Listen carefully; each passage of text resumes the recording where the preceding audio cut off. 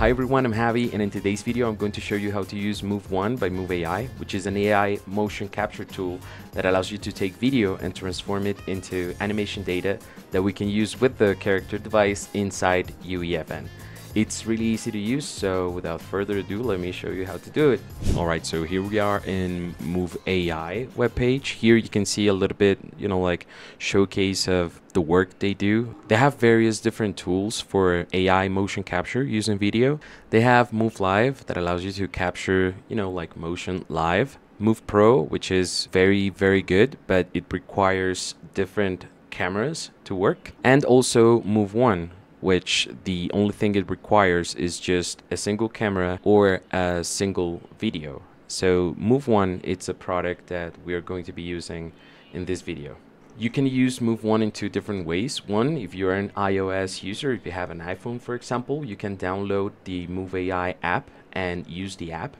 And if you don't have an iOS device, then don't worry. Move 1 also works in web, so you can use it just by uploading a video.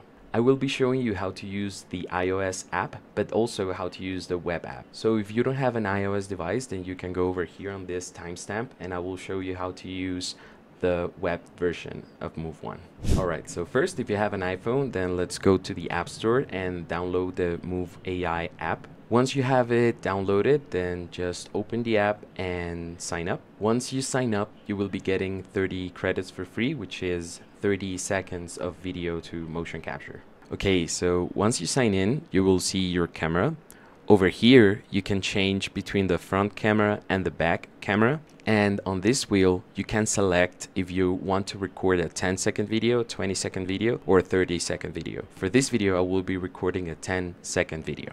Make sure to place your camera in a place that it's completely static. In my case, I set up my phone on a tripod just so I have way more control over the shot that I want. Ideally, you will want to be in a space where you can move, in a space where you are very well lit and in contrast to your surroundings. Make sure that the area you captures your whole body and that you can move around freely without going outside of the shot. Once you have your camera set up, the only thing you need to do is press the circle in the middle to start recording. You will see a countdown starting and an A-pose guide that you need to follow before you start the action that you want to record.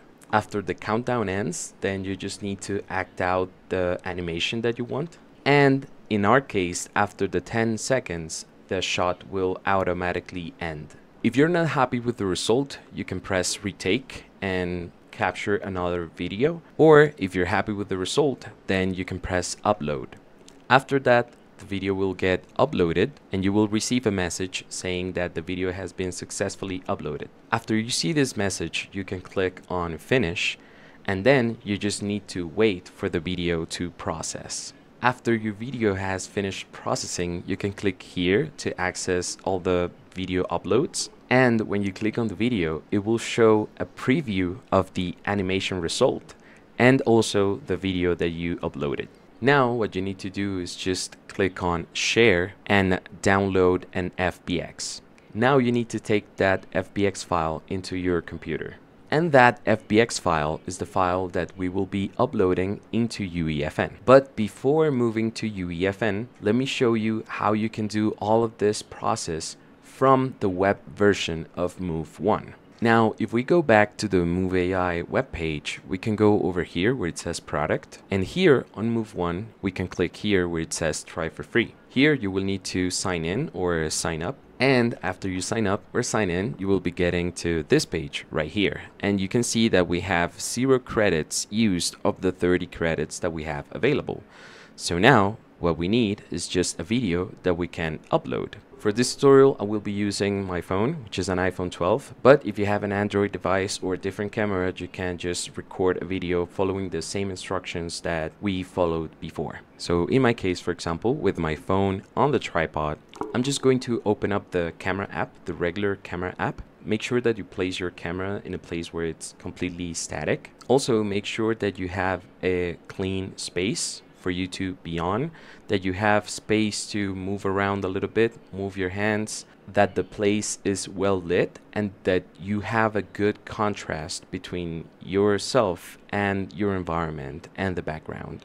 Once you're happy with the camera placement, make sure to place yourself in a place where your whole body is seen in the shot and stand in an A pose position for a couple of seconds. After this, then just start performing the capture that you want to do or the animation that you want. Remember that Move 1 will give you 30 credits for free, so make sure that the capture you do is no longer than 10 or 15 seconds, just so you have more credits to use afterwards. Once you're done with your performance, then just stop the video.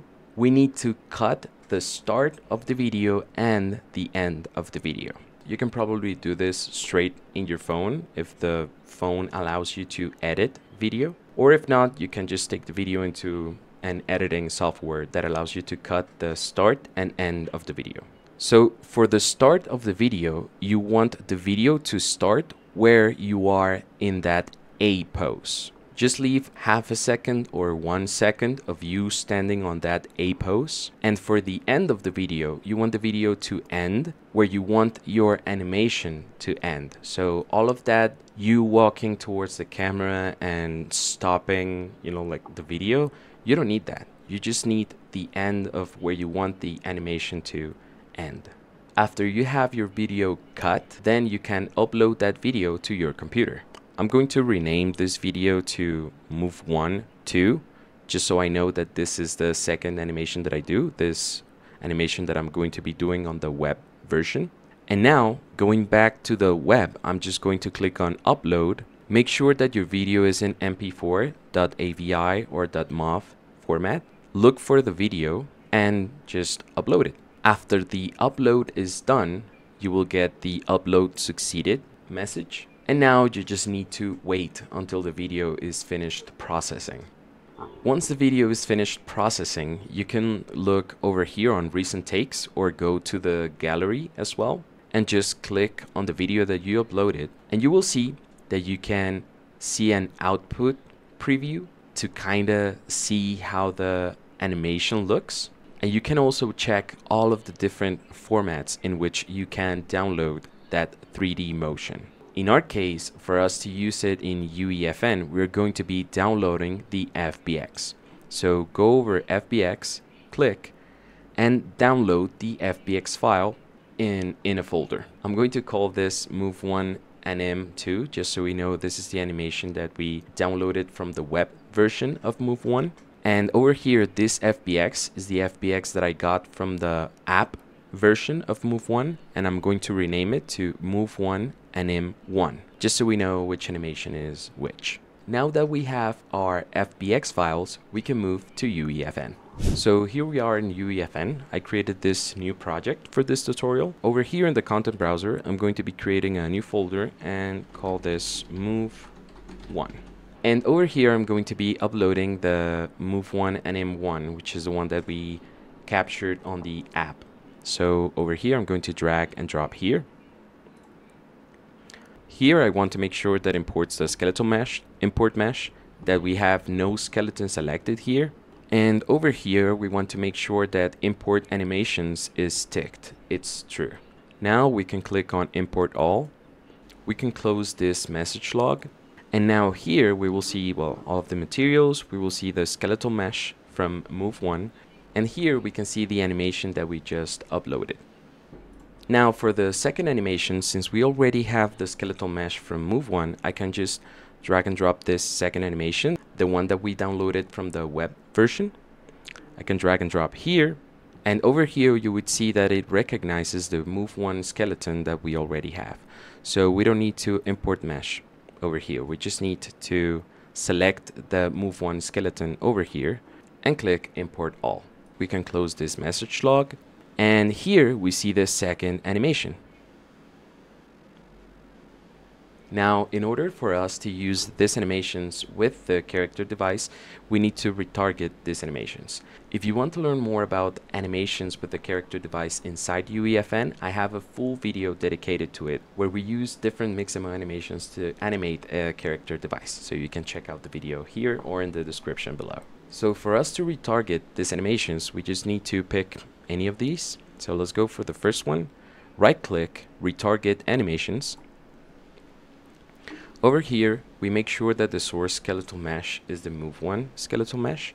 And for target skeletal mesh, we want to select M medium base, which is the skeletal mesh of the character device. And over here, we can select these two animations using Shift or Control. And now we can click here on Export Animations. I'm going to select the move one folder. And as a prefix, I'm going to add RT underscore, just so we know that these are the retargeted versions of those animations. Click on Export, here Export again. And now we have retargeted versions of the animations that we uploaded from Move 1. Now let me go back here to the main folder, and I'm going to create a folder called Cinematics. And over here, I'm going to create a new level sequence. So I'm calling this LS Move 1. I'm going to open up the level sequence. And over here, I'm going to add a character device. So go to Fortnite, character device, and just drag this character device over here. So if we go back to the level sequence, we can add this character device to the level sequence. Let's change here let's go with aura. And now that we have the skin we want selected, we can click here, animation, and we see this retargeted versions. Let's go with the first one, see how it looks. I'm going to put this so we can see the whole cinematic. So as you can see, the result is pretty good. And all you needed was video. So now I'm going to duplicate this character and pick another one. Let's go with fish stick. Drag and drop this, and we're going to check the other animation. So here's the retargeted version for the second animation. And let's see how it looks. So yeah, both animations are working quite good actually. As you can see, the tool is super easy to use, so you can definitely use this to make some cinematics. So now, just to see this in action, I'm going to set up a quick cinematic and show you how it looks.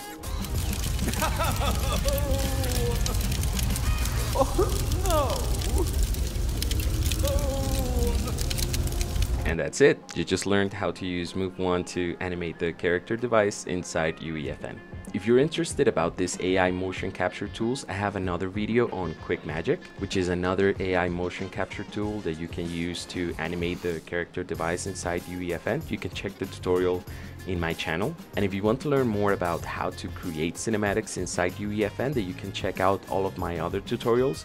I have a bunch of videos dedicated to teaching you how to create cinematics inside UEFN. So if you want to learn more, then go check it out. If you liked this video, then a like and subscribe will be highly appreciated.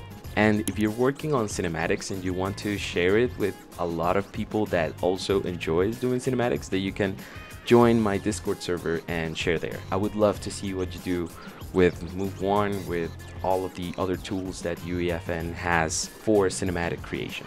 And that's it. Thank you very much for watching this video. See you guys in the next one. Bye bye.